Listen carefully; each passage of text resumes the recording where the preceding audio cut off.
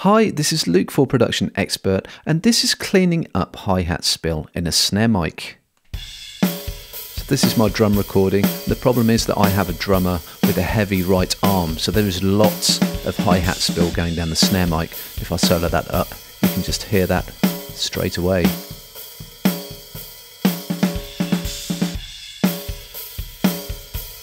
And conversely, if I mute the snare mic, you can hear all that hi-hat spill disappear.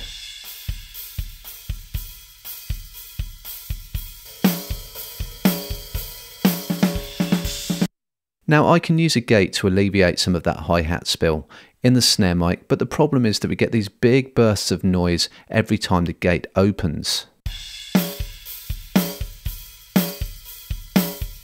And I can dial some of the noise floor back in to make it sound a bit less obvious and a bit more natural, but then we're getting back to square one.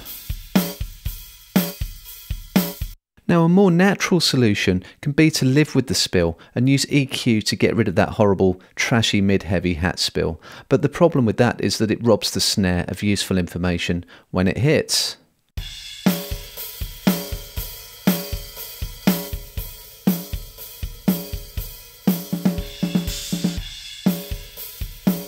If I use a dynamic EQ, I can fix that by giving the energy back where it matters, in this case around about 2K8, back to the snare drum whenever it hits.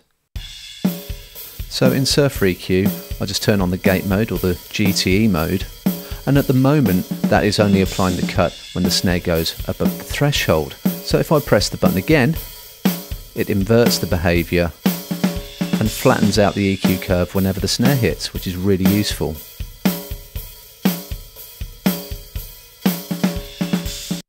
Using a spectral gate to kill that hi-hat spill gives a much more natural result as opposed to using a conventional gate.